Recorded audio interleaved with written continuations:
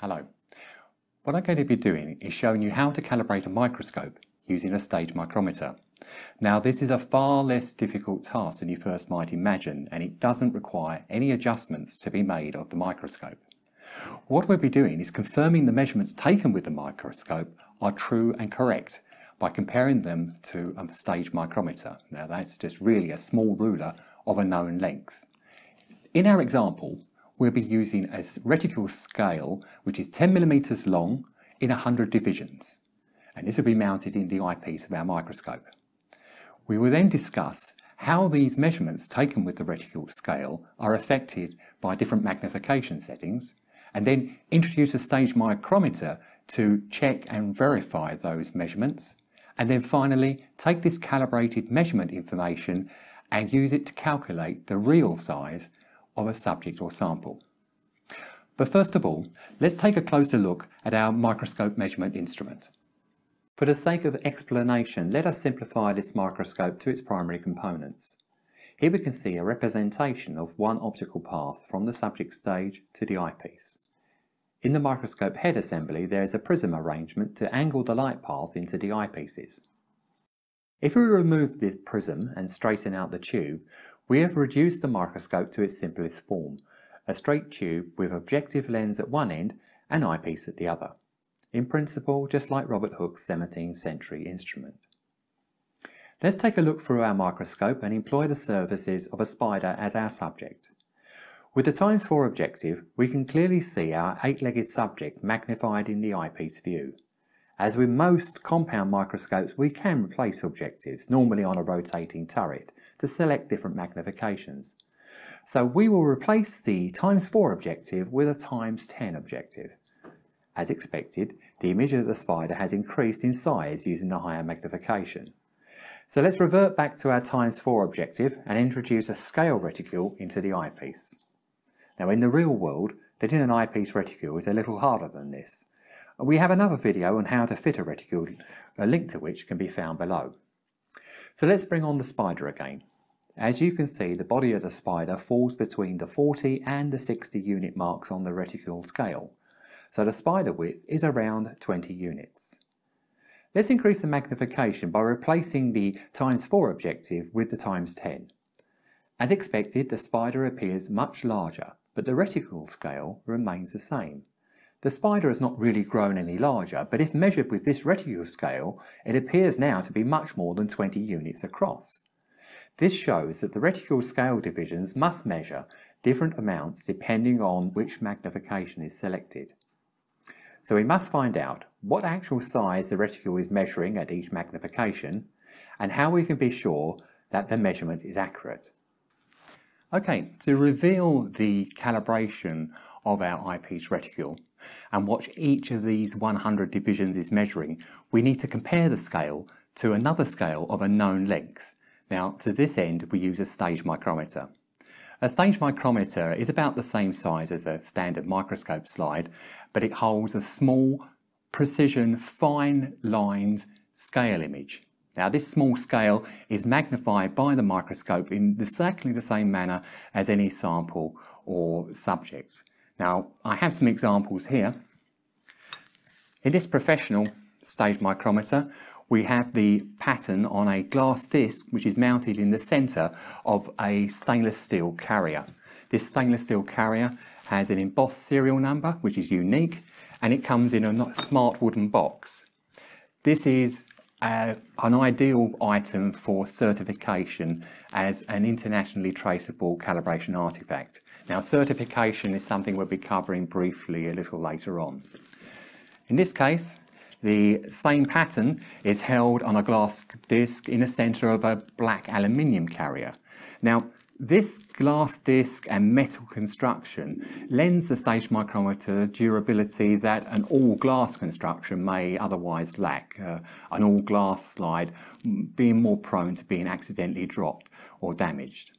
Now, stage micrometers come in many different division sizes and lengths, and you should choose a scale that most matches the scale of your reticule and the objective magnification that you're using. Now, to calibrate a microscope fully, you should carry out the following procedure for each of the objectives or magnifications available to you. Or you could just limit this calibration to the magnification you are using in your measurement procedure.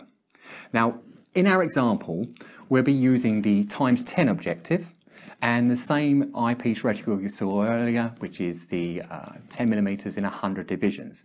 So we'll be selecting a stage micrometer with a 1mm scale length. Now this will mean that once magnified, it will be the best match to the 10mm long reticule, as you will observe. Now, all we need to do is put the stage micrometer onto the microscope in the normal manner, select the objective that we need to have calibrated, and then find and focus on the actual scale image. Some stage micrometers have a ring or a target around the outside of the small scale to make it easier to locate. In this video, the stage micrometer scale can be seen moving as we adjust its position on the microscope stage. You will note that the 1mm long micrometer scale is almost a perfect match for the 10mm long reticule scale as it's magnified by the 10 times objective. We need to align the scales one over the other and adjust the position so that the 0 lines on the left hand side are correctly lined up. We can see the reticule scale indicated blue at the top and the micrometer scale indicated red at the bottom. You will notice that the 0 lines are aligned. However, if we look at the bottom stage micrometer scale, it finishes here, while the reticule scale is a little longer. So there is a mismatch or a calibration error at this point. Let's take a closer look at this. Now, if we separate the two scales, the bottom black scale is a stage micrometer. Now, we know this is 1mm long, it has 100 divisions, each of 10 microns. Therefore, 100 divisions is 1mm, half that's 50 divisions, is half a millimeter. The reticule scale in comparison again has 100 divisions, but as we have seen, the actual measurement size of each division is dependent on the selected magnification. Now, in our example, we're using a ×10 objective and a 10mm reticule. At this magnification, the 1mm stage micrometer appears 10 times larger. So, the 1mm micrometer scale should match the 10mm reticule scale exactly. So if we bring them both together, we can see that in general they do match. However, there is a small error evident towards one end. Let's take a closer look at this error. Now you can see that the stage micrometer 1mm scale actually matches 99 reticule units or divisions. This means the 99 reticule units is equivalent to 1mm in length. So for this objective, the size measured by each reticule division or unit can be calculated as 1mm divided by 99. So each reticule division at this magnification is equivalent to 10.1 microns. So it's 10.1 microns per division. Let's take what we've reviewed and use it in a practical example. As before, we will use the ×10 objective and the 100 division scale, the same scale and objective we previously calibrated. Using this zooplankton as a sample, we will measure the width of the body. During calibration, we proved that each reticule division is equivalent to 10.1 microns while using the ×10 objective. The body width is 35 reticule divisions. Each division is 10.1 microns or 0.0101 millimeters. So we can calculate the body width as 35 times 0.0101 millimeters, which equals 0.3535 millimeters, or a little over 350 microns. There are many models of stage micrometer with different scale lengths and patterns that you can choose from. In fact, there is a huge range of calibration equipment available. Long glass scales up to 1 meter long in some instances, glasses with chrome images just a few microns in size. Now, be they standard products available off the shelf or something that has been manufactured specially to meet your particular measurement requirement, they all have one purpose in common, and that is the requirement to confirm the confidence of your measurement method or system. To this end, the scales and the lines must be manufactured to a very high standard with great precision and accuracy and fine high definition lines. If a scale is to be magnified greatly, these lines can be as little as 1 micron in width. These products provide the high accuracy references that you require for the calibration of your measurements. So, if you're going to use a stage micrometer to check your measurements, how do you know that the stage micrometer is correct? Well, this is where internationally traceable calibration certificates come into play. In some cases, they are a must-have for meeting ISO or quality standards. Every stage micrometer can be individually verified and measured, and a set of results produced which show any deviation from the nominal length.